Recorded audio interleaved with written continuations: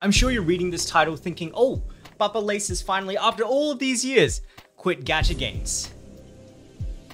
No, not quite. But it is definitely accurate for me to say that I am freed from gacha games. And it's thanks to my favorite game, Priconne, getting the axe.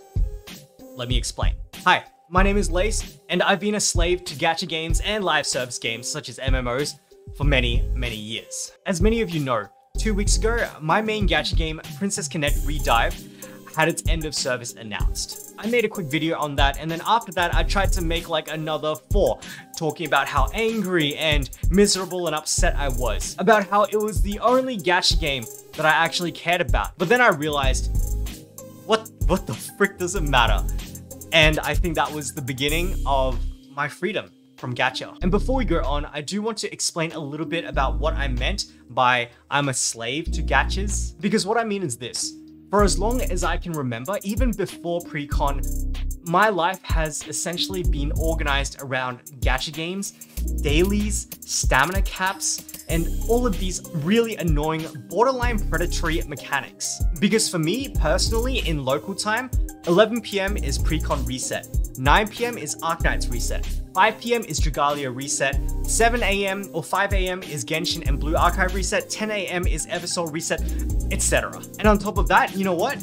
Oh, I'm going to sleep. I better burn my stamina.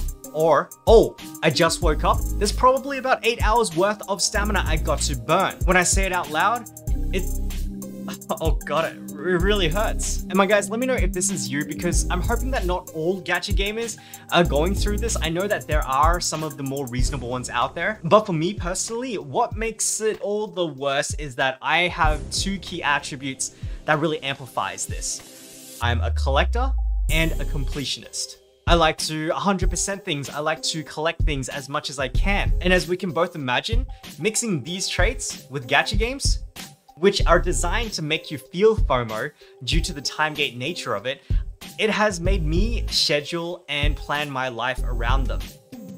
Cringe. Even for the non-completionists and the non-collectors, these psychological traps still definitely work, and I would say that they are just as predatory as the gacha gambling aspect itself. And so therefore, for the past however many years, probably since high school, I have essentially been enslaved by gacha games and MMOs. But this week, I broke free. Yeah, I've been fighting this for years, and I've never really been able to get over it. Even when I was in Japan for a holiday, I was still making sure that I was doing everything on all 4 of my gacha games. That's so extremely unhealthy, my comrades. But with Priconne dying, I started to stop giving a shit about the rest of them. Like, sure, I stopped logging into Priconne because of the inevitable doom. However, at that point, I was still playing Blue Archive, Eversoul, and Genshin Impact fully doing dailies, fully doing the stamina burns, even though the motivation was not there. The more I talk about this, the more cringe I feel. However, as the days passed since the Princess Disconnect announcement, I started dropping a whole bunch of tasks from the games, like the 5-hour base management system in Eversoul, PvP attacks in Blue Archive. But unfortunately, I was still committing time to it, such as like before going to sleep, burning stamina, and waking up, burning stamina, middle of the day, kind of like check has stamina capped. And then, my guys, came the help from where I kind of least expected it. My day job.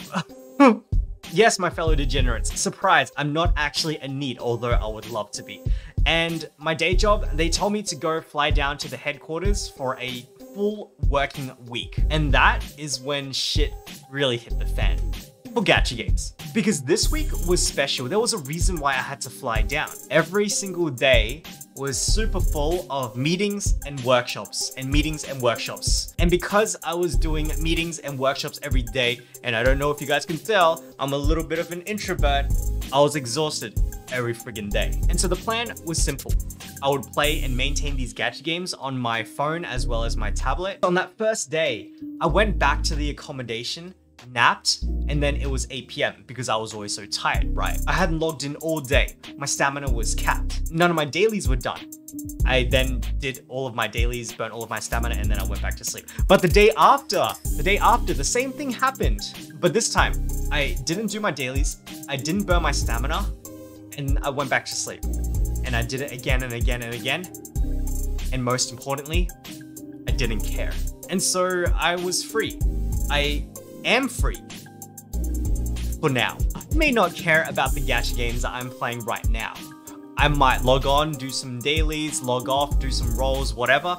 But there may come along a game at some point in the future where I become hyper invested again. I'm talking Honkai Star Rail, Blue Protocol, Wuthering Waves. The future is looking really stacked. But right now, at this moment, I am tasting freedom. And I wanted to not only share it with you guys, but also make this video as kind of like a reminder for myself to remember that this time of my life, right now, I can wake up and go, I don't know, jack off to H and not care about my stamina capping. And a lot of you are gonna say, oh, it's easy, just quit.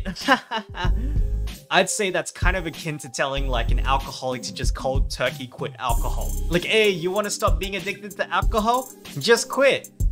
Luckily, I'm not also an alcoholic, but my guys, that is not how it works. And so my brothers and sisters, my fellow degenerates, I want to know if this video resonated with you in any way at all, because I cannot be the only one who is suffering like this. And so yeah, if you are in this kind of situation, do let me know down in the comments below. But otherwise, y'all already know the drill. Like, subscribe, notification bell on, and as a certain bunch of developers and publishers that used to manage Priconne said, get end of service, because all good things must come to an end.